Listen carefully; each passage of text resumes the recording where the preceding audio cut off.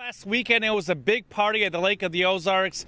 Very little to no social distancing. A much quieter Saturday today, though. I spoke to people at the shopping mall area downtown today in Osage Beach as they visited local stores. And as you can see, some cars in the parking lot, but the bulk of the people were inside the stores. Again, we had the first reported case of COVID-19 from Memorial Day weekend as pools were packed. The case comes from Boone County, and the person was at Backwater Jack's on 2 occasions last Saturday. Backwater Jack's releasing a statement saying that with the influx of 700,000 visitors at the Lake of the Ozarks area on a holiday weekend, it was inevitable that we would experience carriers of the virus.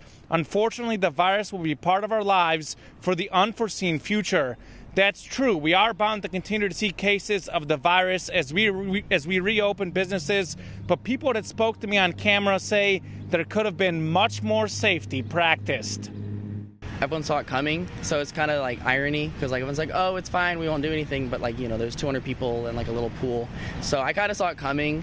That's why I try to protect myself and make sure I, you know, keep others safe as well. They were taking a chance, and I'm concerned about what the outcome will be in another week or two. With the one case already showing up, everybody that was exposed to that person is exposing a lot of other people, so it's a bit concerning.